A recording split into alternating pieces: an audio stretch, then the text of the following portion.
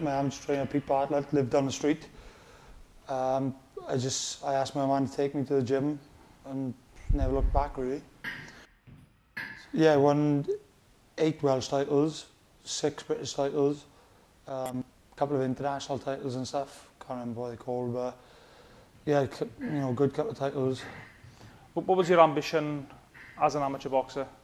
We were just boxing for the fun, or were we looking long term to being a pro and being a champion as a pro? No, I didn't really think about being a pro at first. Just took it as it come really, and just fighting whenever. And I happened to turn pro, but I'm enjoying it a lot more now.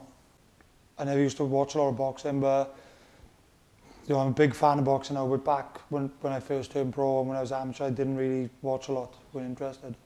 As a kid, as a 17-year-old kid, he was strong as well. He was a man. He was a man who was fighting boys. He was still boys.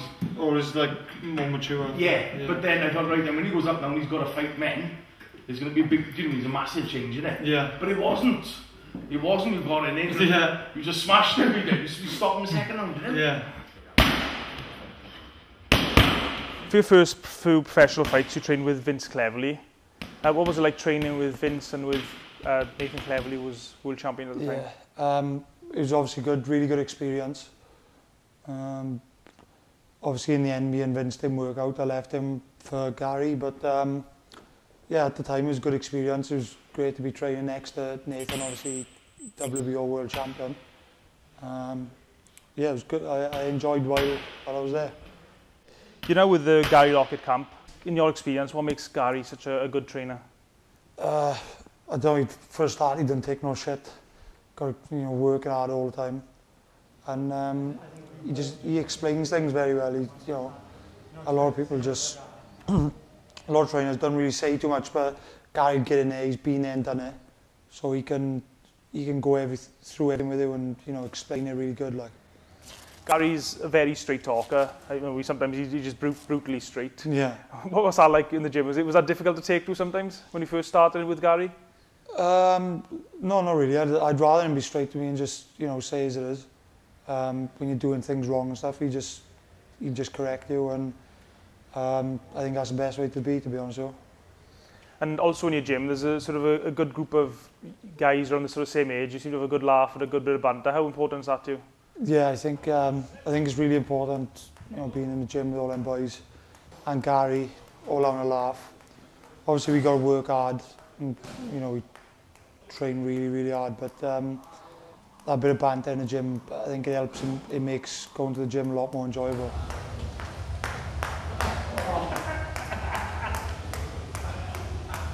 You're lucky. Who got that? Oh yeah. I do have to go back the other way now. No, I can't do that. Have you got any examples of some of the sort of things that happen in the gym amongst all yourselves? I don't know, there's too many. There's something going on all the time. We were constantly laughing and joking, always like teasing each other and stuff. It's just all good banter. Well, when I interviewed Lewis Reese the other day, what happened? Can you remember? Oh yeah, I walked behind the camera naked. I don't think he showed that. So it's been a hard fight, like the last start that again. Your first big fight where you sort of people sat up and took notice of you was when you fought Ronnie Heffron. Can you just tell us a little bit about that fight? Yeah, well, Heffron was obviously a really known, like he was going to be the next big thing. He only lost once before to Commonwealth champion Dent Vassell, and I was probably the underdog going into that fight to a lot of people, and well, I just took him apart really, stopped him in 6 rounds. That was a big statement, A lot of people were very surprised with that fight. I mean, on social media, a lot of people didn't really know who you were, apart from people within the sort of Welsh boxing scene. Yeah, exactly. How did you handled that fight quite easily, really? It didn't look that difficult a fight. Yeah, I was really comfortable in there. I knew I always had a style causing problems anyway, so we didn't even really have a game plan. I just boxed how I boxed, and yeah, like I say, I made it pretty easy, really. After the Heffron fight, that led to your last fight last Monday against Lomax for the Commonwealth title. Did you feel the pressure? I mean, I know probably Lomax is on paper an easier fight than Heffron, Yeah. but it's for a Commonwealth title, which is one of probably the big 3 titles domestically. Did you feel any pressure going into that fight? No, I didn't, to be honest with you. I knew that, obviously I didn't underestimate him, but I knew that it was going to be a straightforward fight for me. So yeah, it was a little bit more pressure knowing that it was for a title and whatever. It's my first title, so but I took to it really well. I enjoyed it. And for anyone who hasn't seen the fight, I don't think it's been shown on television yet. Could you just talk us through? I mean, it was a first round knockout. Yeah. But could you just talk us through the round? Well, at first, Gary told me not to rush and try and hurt him straight away. But when we were in there, I realised how slow he was. Threw a couple of jabs and I just started countering him straight away early on. As soon as I landed clean, he was all over the place. So I knew I could finish him, so I just dived on him. And I think it was stopped at 2 minutes 47 seconds, first round. So, good win. How difficult is it for a professional boxer in general? You know, your friends, probably all your sort of people around your age, are out drinking and partying. Yeah, people don't see that part where where you got to stay in and you know how to go for food, you can't drink. Most just casual fans see that you get in there, beat someone up and get paid good money for it, but it's not as easy as it looks.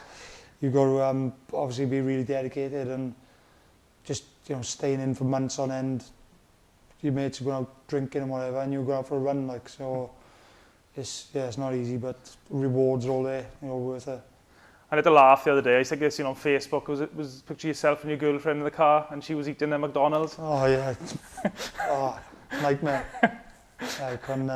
It's not always easy to put up with, but sometimes I had to tell her to do it because she can't always go without. Just because nobody makes me do it. I choose to do it for myself, so I don't want her to suffer as well. How important is to have a close partner or wife or girlfriend when you're a professional boxer? Who's there to support you and sort of put up with, I dare say you're probably quite moody as a build of the fight. Oh yeah, she'd have terrible trouble. I'd take everything out on her. Like say, you take everything out on people you're closest to her. And it helps when you're staying in and when everybody's going out and stuff. And she's really supportive, so can't beat her. What's next? You got obviously a break at Christmas time now, and so what fights do you hope to have in the new year? There was a lot of talk of a Liam Smith fight for the light middle British title, but like I said, I'm just going to leave that up to Gary and Frank Warren, whoever, just see what they come with, and I'll fight whoever they put in front of me. I know you're a fighter, but the Liam Smith fight, if it could be made, would you take it? I know perhaps there might be better options for you and for Liam Smith as well, to be fair. Yeah. But would you take the fight in theory if it could be made? Oh yeah, 100%. I'd take it straight away, but like you said, it got to be worth it. It got to be for the right money, and because like I say, there is other options, so it's something which I don't have to do, but that's what everybody wants. So I would like to get that fight. Yeah, I think it's probably a big risk fight for both of you, really. Yeah, probably exactly. Both around the sort of same level, perhaps. Probably more risk for him, to be honest. Yeah, Liam's got a slightly higher profile at the moment than you. Yeah, and he's pushing on to bigger things now, but I don't know. Just like I say, just see what comes up, and I'll fight whoever they put in front of me. What's the big boxing dream for Liam Williams? World champion. Everybody sets out to be world champion. It's not going to be easy, and it don't always happen for everyone. But hopefully, if I keep working hard and getting the right fights, someday I'll get there.